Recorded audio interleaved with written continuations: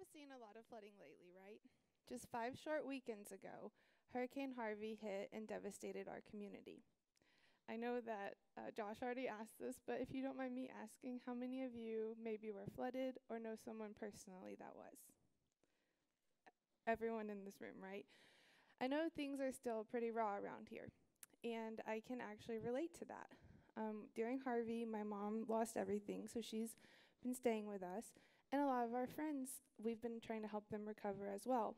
But before that, we grew up along the Gulf Coast, and in 2005, Hurricane Rita hit our hometown, and we lost everything. And then just as we were moving back in 2008, in Hurricane Ike, a 10-foot storm surge hit and completely washed out my hometown again. And so Ike was particularly scary for me because my dad wasn't able to evacuate, and he had to climb up into the attic to escape that 10-foot storm surge that just went straight through our home. So even though we lost possessions, photos, childhood memories, I still counted us as fortunate because we all made it out alive. And then a few years later, I went to, this is my hometown, over 95% of the structures were uninhabitable, so the entire community was gone. And then a few years later, I went to Haiti after the earthquake to help clean up rubble. But while we were there was this devastating flash flood event that happened, and there was no warning about it on the ground. And so a lot of the tent communities that we visited were completely devastated, and cholera spread in record numbers. And so these events had a really profound effect on me, and it led me to want to study this as my life mission. So I became a civil engineer in the field of hydrology, and as a civil engineer, we get to study flood models and then design drainage infrastructure to mitigate for those floods up to a certain risk level. For example, the national floodplain boundary is based on a 100-year storm. Now, this doesn't mean that we won't have another one of these storms for 100 years. It's really a 1 in 100 chance of getting that amount of rainfall in any given year, irrespective of past or future storms. So when Hurricane Harvey hit, this was completely off the charts of our statistical probability. Hurricane Harvey dumped about 50 inches of rainfall in just 4 days, which is about a year's worth of rainfall for the Gulf Coast region. So in that type of event, flooding is to be expected. And during such a large catastrophe, I was expecting to see people with just sheer and utter panic.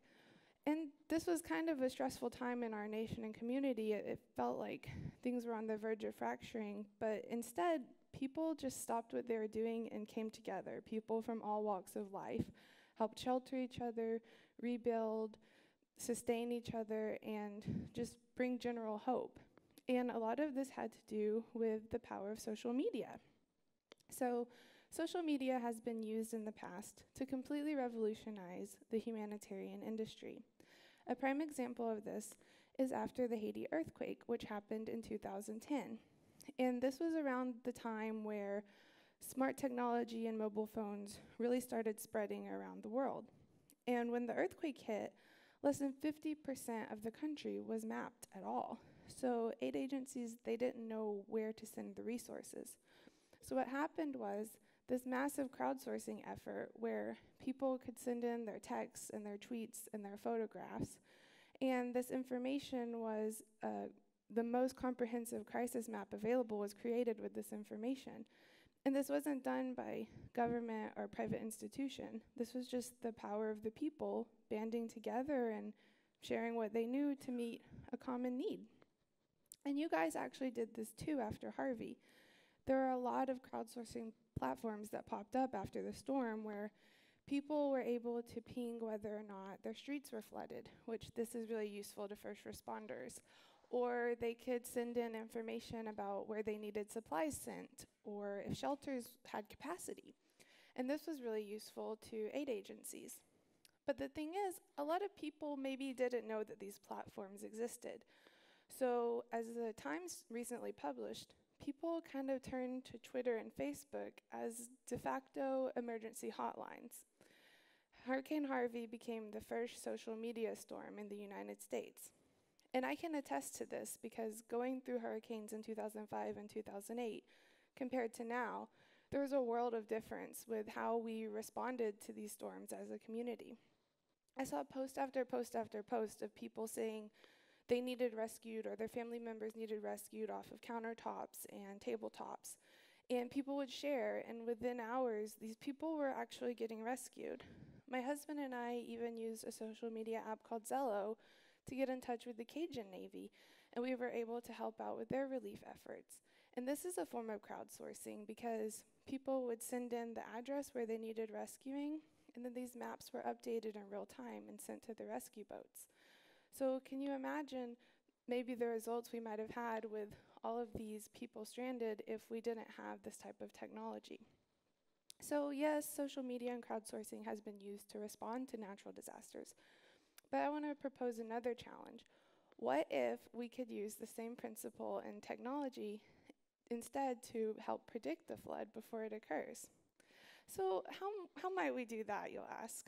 Well, as a floodwater engineer, the most important thing to our models is widespread and accurate data.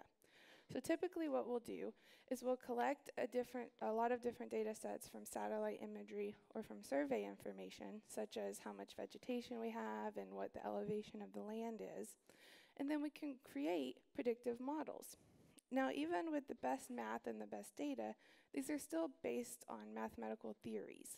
So what we have to do is we have to calibrate our models with the known ground truth information.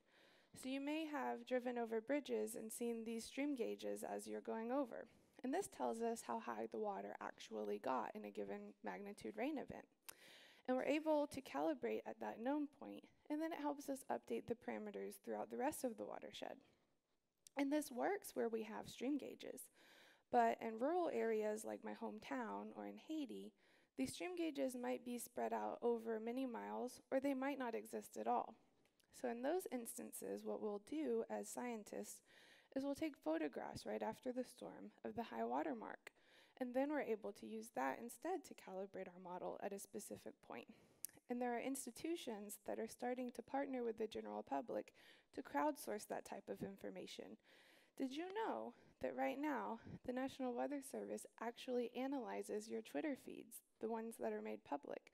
So if you post something with hashtag flood or hashtag Harvey, there's a very real chance that someone's looking at these photos and comparing it to their prediction models.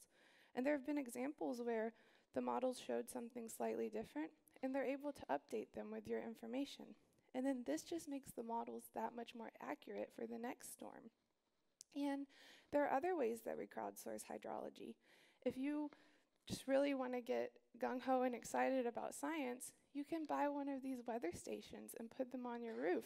And this information is sent out to the Weather Underground app, which is a really popular smartphone weather application.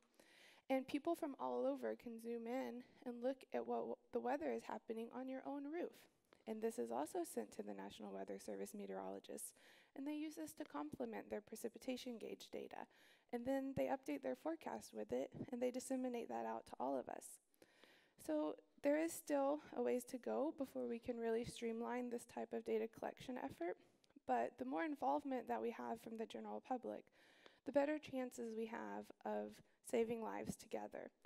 So after Hurricane Harvey hit, approximately 1 in 10 homes in Houston were flooded, but far more than 1 in 10 people were part of the solution.